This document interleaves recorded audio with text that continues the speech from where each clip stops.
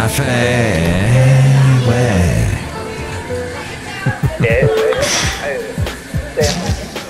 Mike's Daily Podcast. Hi there, Mike Matthews. Episode 2428, 2428. Welcome to the show. Mike's Daily Podcast. Here at Cafe Anyway, somewhere in Podcastro Valley. It's great to be here. I just want to tell you things, put them in your ear, and then we talk about stuff that's gonna help you, and it might be a much bit for you to take in your brain. Thank you for listening to the show today. We're going to discuss some Mike's Daily Podcast. I guess we'd call them in Espanol cosas. Is that it? Is that my best Spanish? Mike's Possibly. Daily Years ago, Podcast. 3 years ago, Yeah! to be precise, 3 years ago, yours truly still had his wonderful, precious, loving dog, Basil the Boxer. Yes, though his back legs could not hold them up, he was still there, and we still had a lot of fun. Though I was carrying him, lifting him up by the back legs. Yes, not 2021, not 2019, but 2018. And actually, it was 2019, sorry. That was the time that I was using a harness to lift up his back legs. And just the other day, I was taking a little walk in Pleasanton, and I ran into somebody whose little pug had a wheel system holding him up. And I go, oh, I had a dog that had the same back leg issue. And he goes, this dog is a rescue. We don't know why exactly this happened. We think he may have been abused, but he just uses the wheels, holds him up, and he doesn't care. And look how happy he is. He's happy and he's making the best of it. And we should all learn from that, right? The dogs, right? And I used a millennial, right? But there's a lot to learn. And so I'll have a podcast picture of the late great Basil the Boxer today.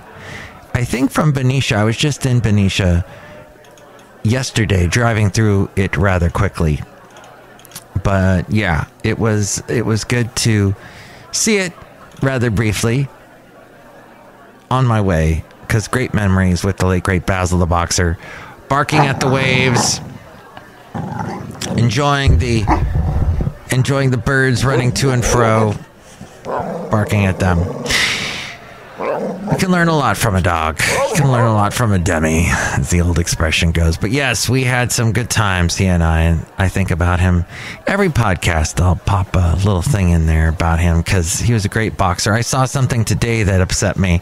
There was a story about a pit bull that was threatening a woman and her child, and the woman feared for her life, so she killed the pit bull.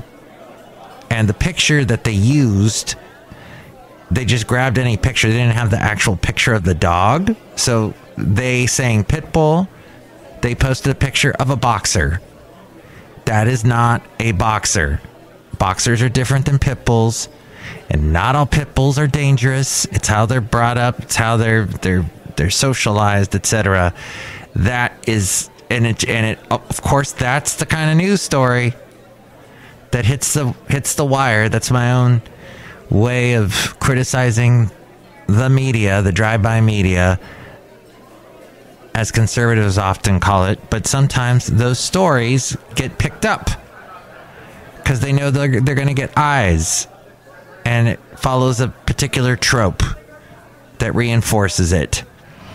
And so there you go. That's always going to be boxers getting mixed in with pit bulls, getting mixed in with mastiffs and Rottweilers. They're all different dogs.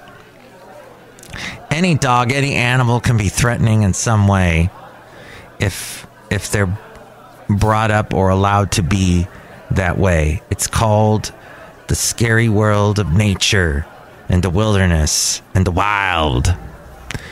And wild is in the word wilderness. Okay. But yes, you can learn a lot from a dog. Lot can be learned from nature, from the world that just outside your window that you may be afraid of. Ew, what's out there? Bugs and stuff. Well, there's a lot going on. It's a whole world that you should be privy to because you are part of it, whether you believe it or not. My whole point being that it's very difficult to interview for a job. Yes, all that was leading to how to be interviewed for a job. Today I got to sit on an interview, not sit on it, but rather was in the interview listening to someone being interviewed for a job. And I found it fascinating. And this person did rather well that was being interviewed. Some quick tips from themuse.com. Spend a few hours learning everything you can about the company from as many sources as you can. That is a common one. I hear that a lot. Talk to friends and contacts. Read current news releases. Spend time on Google. Often candidates just look at the information a company is pushing out via the website and social media, but fail to look more in depth at what others are saying. By doing so, you get the larger picture about the company, along with the negative press. Don't believe that it's all fake news, but you find out about it. Get a sense of who the company is and how to embody a similar personality during your interview. Start by reading the company's blog and Facebook page. The tone of the company's content on these sites will speak volumes. Try reading individual employees' blogs to figure out what type of people work and excel there. It's saying here in the Muse to basically be a scary person that's being a little bit too, well, I guess you have to observe, but don't be creepy about it. As we go outside a cafe anyway, we're bringing Mike's Daily Podcast somewhere in Podcaster Valley. Twitter can also be an excellent resource because you can see the company, what the company is and its employees are talking about. Will Twitter be the same after Elon Musk buys it, takes it over? We'll see.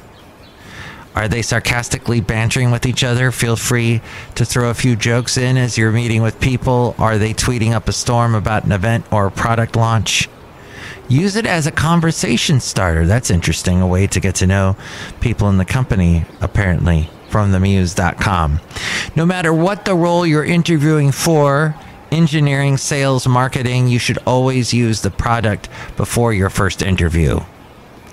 If hired, your goal will be to create value for the people who use that product, and being a user yourself is the first step.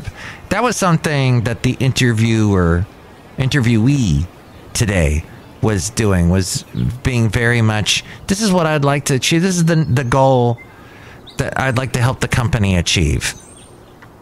And that sounded very refreshing. Before your interview, get a list of people you're meeting with from the company. Then learn more about them, including what type of behavior might intrigue them or turn them off.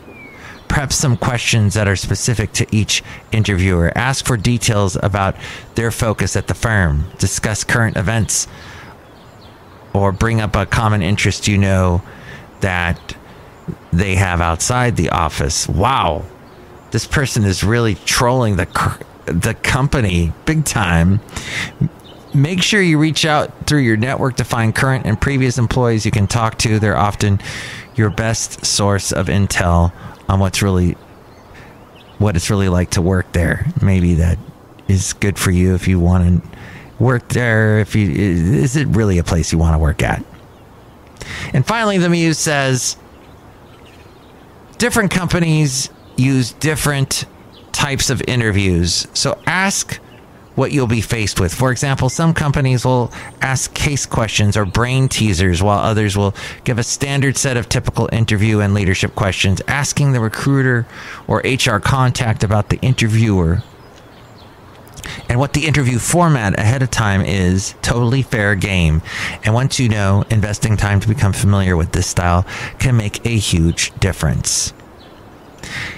Spend time anticipating the interview questions. have an answer to tell me about yourself ready to go.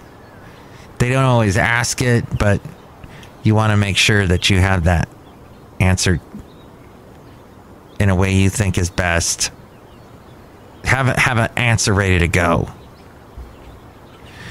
And don't be thrown off by the classic, what's your biggest weakness? One foolproof method, think of something that you struggle with, but that you're working to improve. For example, maybe you've never been strong at public speaking, but over the past few years, you've taken on leadership roles and volunteered to run meetings to help you be more comfortable when addressing a crowd. You can find a list of common interview questions that you can use, but don't prepare by writing out your entire answer. Jot down a few notes or bullet points and keep them on hand for the interview itself. You'll ensure you cover these bases without reading from a script. And it says some other things here that, you want to dress accordingly. Make sure your outfit is clean, pressed, and tailored. Okay. I guess so. Now, nowadays, people are being interviewed more over the phone, so... And get your head in the right place. Brush up on what certain body language conveys. Be aware of what you're communicating through your posture and stance. Make sure it's good. Sitting with your arms and legs crossed sends a message that you're closed off or feel defensive. Think your movements through ahead of time so you're not distracted or distracting during the interview. And get some sleep if you can, which you probably won't because you'll be just so... Hey, that was fascinating from themuse.com. Don't know if that's exactly foolproof. Yours truly has not interviewed for a job in quite a while, so I don't know. And when I did interview for jobs, I pretty regularly did not get them, so I don't know. But something to think about at any rate. We're outside a cafe anyway, somewhere in Podcastro Valley, the last place on earth. Look who else is here, other than me. Hello, make a message, Madame Rootabega on the I Love Interviewing for Jobs. Woo! Wow. You have an amazing accent. Yes. You like to talk to people. Yes. You like to eat ravioli. No. What? No ravioli. What? Look who else is here. Hello there, Mike. This is Valentino, the parking attendant. And this is Bison Bentley. Do you know that? Mike, it's amazing day that we're getting really close to elections and whatnot. Yeah, elections. Do you know that? I'm not going to tell you who I'm going to vote for. Tell us now. No. Tell us, Mike. Do you know that? No. I don't know. I haven't even gotten a ballot yet. I don't know what the heck. Folks, may I just say thank you for listening, even though you're not listening, even though you don't exist, even though you're not there, even though you're not human, even though you're not alive.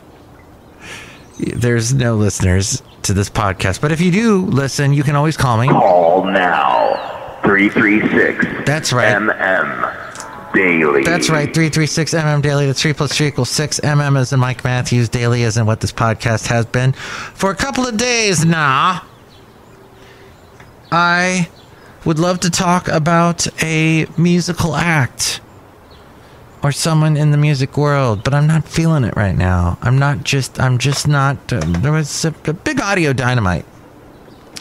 Big Audio Dynamite featured Mick Jones from the band The Clash. And he did this very electric sounding band, and he sampled all kinds of stuff. And it's an interesting band. Now, I don't know. My favorite was Big Audio Dynamite 2, The Globe. But it's an interesting listen. It's late 80s, early 90s music. It's alternative. It's a little different, little Clash sounding, but not really. There you go. And then listen to some Anita Baker, because Anita had quite the voice and some beautiful sounds. And Caught Up in the Rapture, Same Old Love, 365 Days a Year.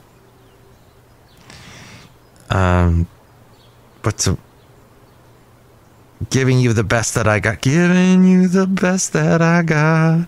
I love you just because I love you. Just because I do. And darling, ooh, you must have heard the words of help say, I love you, and I love you, and I love, yeah. Ah, that's great. So just play both of those albums back to back. Greatest hits. Okay. Listen, everybody. My lovely lady friend's about to show up. I'm going to wrap up the show here at Cafe Anyway.